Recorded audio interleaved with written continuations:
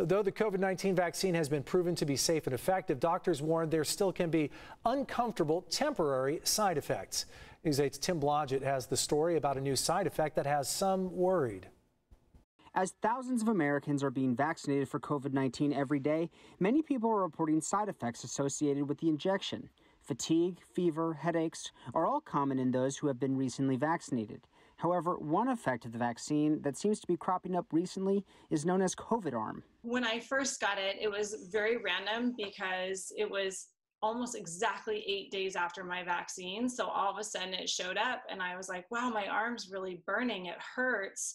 Kara Leeper is a speech therapist in Los Angeles.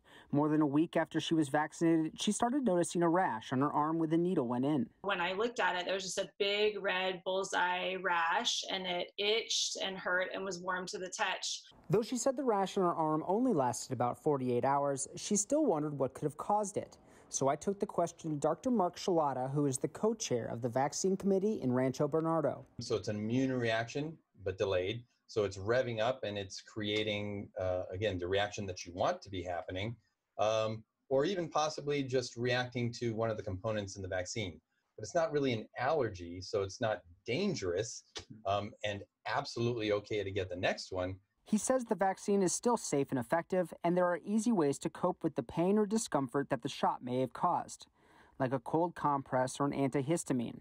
But keep an eye on it so it doesn't get worse. Draw a line around it with a pen just to make sure it's not expanding, because rarely, which I have not seen with any of the COVID vaccines, but it is possible to get an infection. Although it might not be fun dealing with an itchy blotch on your arm, it's better than fighting a potentially deadly disease. It's really nothing to worry about, and that you should get your second vaccine to make sure that you're fully vaccinated for COVID. Tim Blodgett, News 8.